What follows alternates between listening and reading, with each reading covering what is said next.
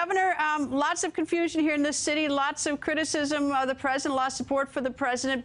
Today, he did meet with the president of Romania. He spoke to Prime Minister Theresa May of the UK. I mean, he's done business. Yet, the question is, have you changed your mind about him? At one time, you called him a phony.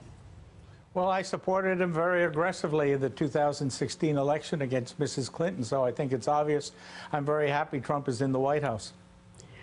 So what do you make of all this other, the episode today where he's sort of dangling out there that there may be tapes? I don't know if there are tapes. That he says he'll testify. What are your thoughts about that? Look, this all flows from yesterday's testimony by James Comey. I think as this thing gets dissected a little bit better by calmer heads, I think people are going to begin to see that the president may be right. Yesterday may have been a much better day for President Trump than people are giving him credit for. I think Jim Comey really created some problems for himself when he talked about the memos that he leaked to the press. He claimed he did it as an afterthought when something hit him on Monday. But in fact, on Thursday preceding, the Times was quoting from those memos. And there is no way that Jim Comey could have not understood that when they were quoting so explicitly that the memos, were already leaked. So obviously they must have been leaked well before that Monday flash. So that statement on his about Monday is purely a fabrication. I think he created other problems for himself.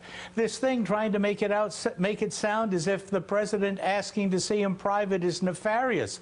Presidents grant a courtesy to cabinet members and heads of major departments to let them talk to him in private so that they can tell him as frankly as they want what they want about these issues. Frankly, at that time, the Attorney General was the one in charge of Comey. He asked the Attorney General to step out. There's nothing wrong with that. He wanted it was an opportunity that Comey failed to take advantage of. If Comey was uncomfortable with what the president told him, they were in private. He could tell him in private that that was inappropriate, but he failed to do that.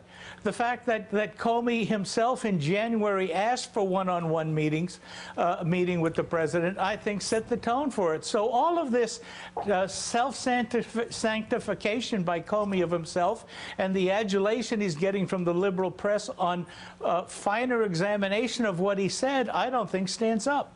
Do you go as far as his son, Donald Trump Jr.? And look, I give a lot of latitude to children whose parents, children are a different category to me than a colleague or someone who works for you or someone. But he says that this is a 10-month witch hunt. Are you saying this is unfair investigation of Trump? Because look, the one thing is, he does get right into the spat by these tweets, by dangling there may be tapes, not tapes.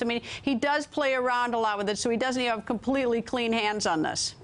Look, whether it's unfair or fair doesn't make any difference. It's been an investigation for 7 months. Burr, in the opening statement, in the opening questions to Comey, asked him if Trump or anyone in the administration had pressured him to drop the investigation of the Russian involvement in 2016. He said no. Simple, declarative no. Now, the press is jumping on the fact that later on in the conversation, Comey said, well, he was sure that Mueller would look into whether or not there was any involvement there by the president or others. I'm not sure if he said others, but certainly by the president. I'm sure that Mueller will look to see if there's involvement by anyone in this process, including was there collusion by the Democrats with the Russians. So the fact that he expresses an obvious reality doesn't mean that there's a culpability or a problem there. Hey there, I'm Chris Hayes from MSNBC. Thanks for watching MSNBC on YouTube. If you want to keep up to date with the videos we're putting out, you can click subscribe just below me or click over on this list to see lots of other great videos.